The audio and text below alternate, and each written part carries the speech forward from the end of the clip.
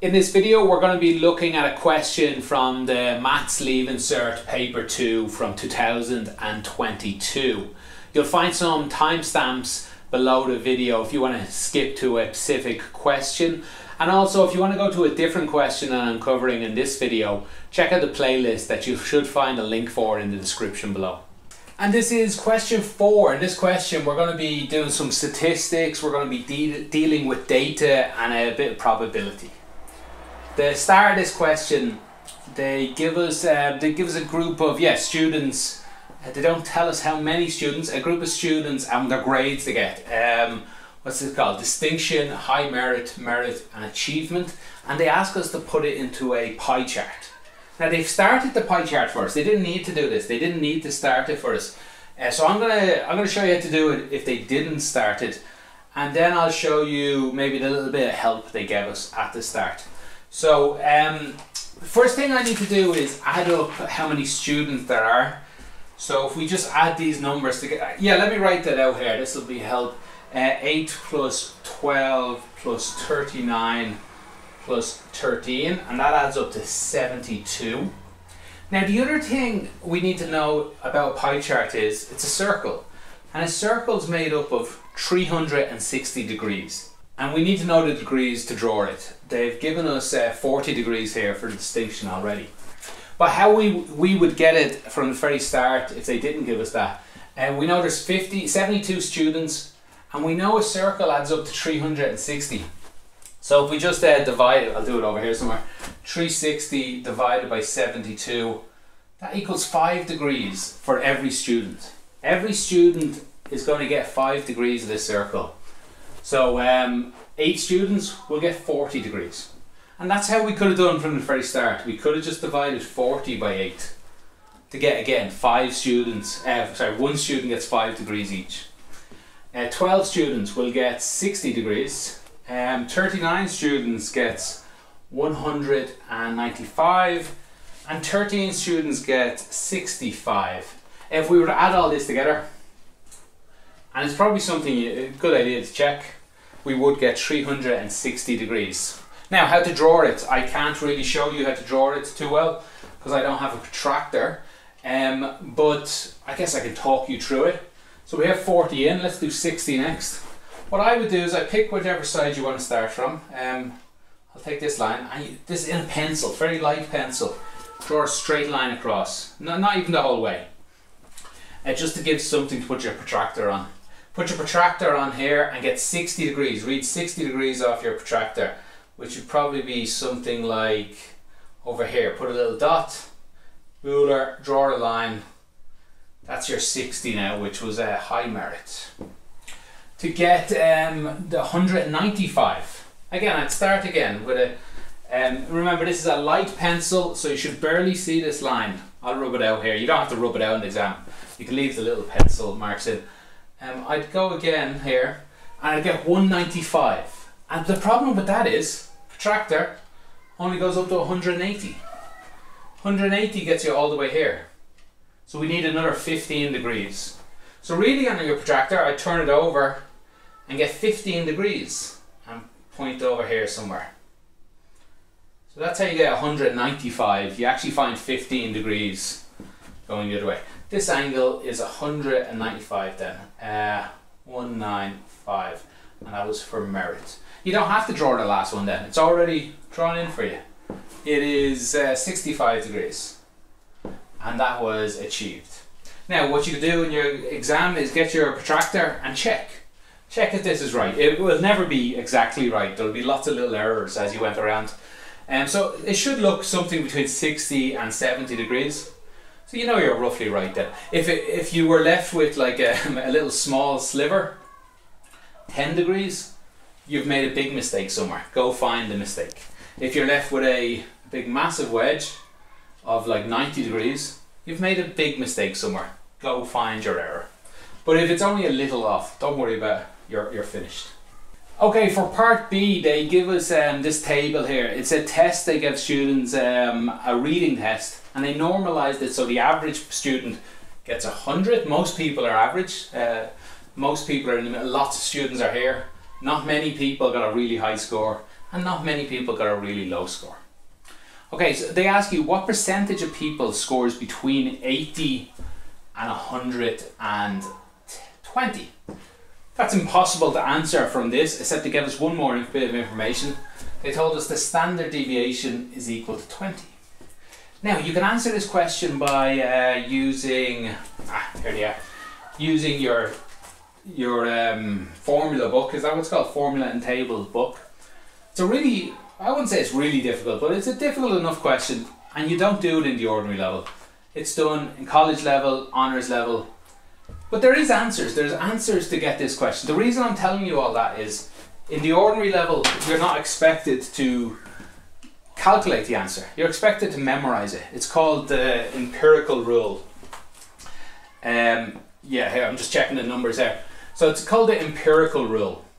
And you're asked to sort of memorize, let me just draw this again. Just memorize that when you're between one standard deviation, how many people are in the middle between one standard deviation? And that number is 68. The real number, did I write it down here? No, you can look it up in the formula book, but it's something like 68.1 something. You get a lot more exact, but roughly 68%. And ordinary student, you're expected to memorize this number. And then, let me do it here. This is meant to be the same drawing 3 times. 2 standard deviations, a bit of a bigger area. 2 of these standard deviations. How many people are in this area? And you're expected to memorize, yeah, it's 95%. Most people are within 2 standard deviations. Right, so how do you answer this question? They asked you how many are between 80 and 120, and they told you the standard deviation is 20. So they're expecting you to notice that it's how many are between one standard deviation, how many are within one standard deviation. So you just answer this first part, part 1. You just say 68%. Sorry, 68%. Now that's a bit dangerous, so I would explain yourself a little bit.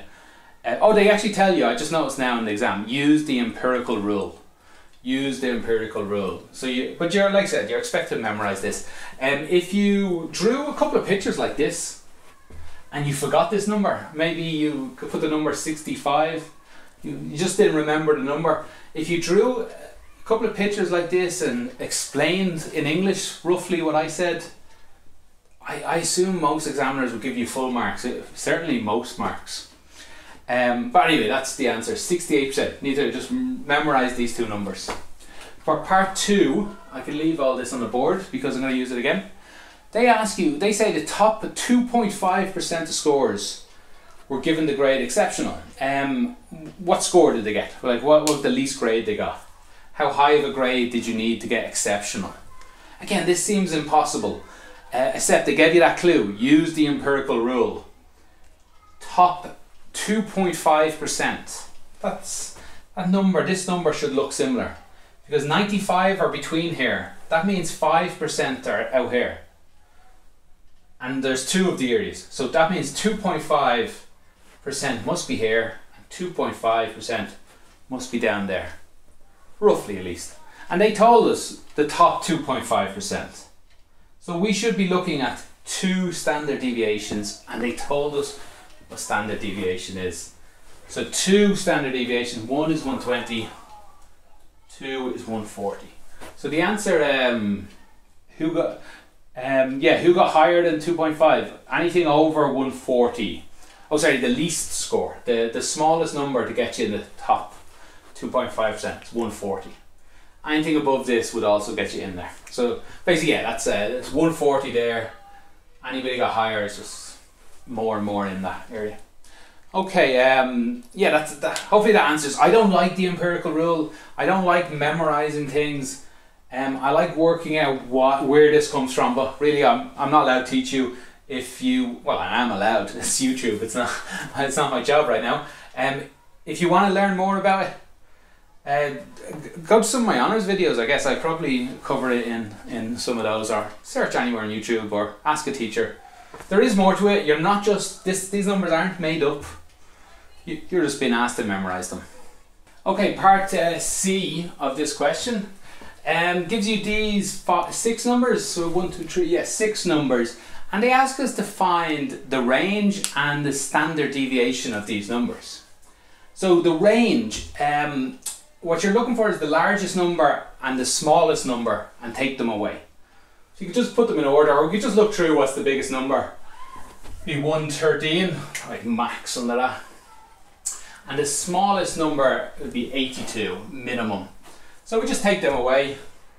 113 minus 82 is equal to 31. Yes, that's what I get.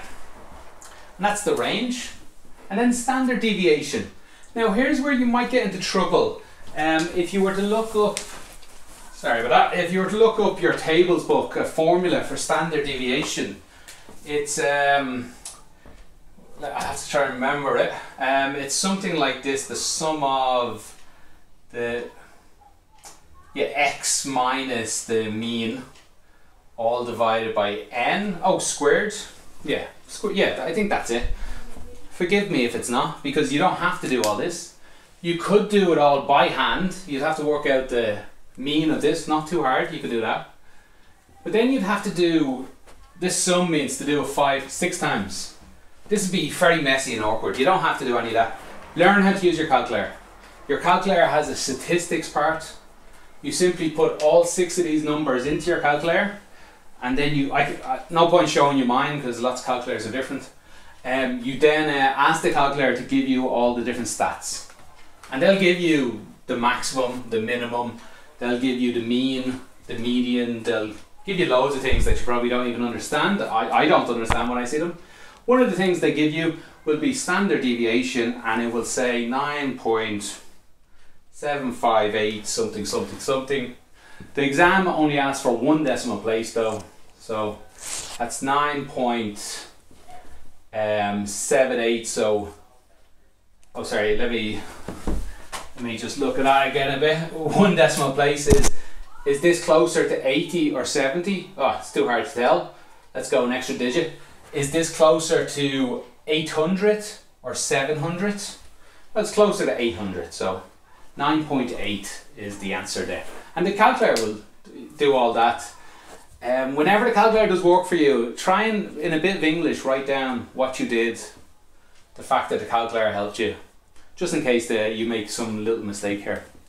Okay, if you have any follow-on questions, let me know in the comments below. Thanks for watching, have a great day.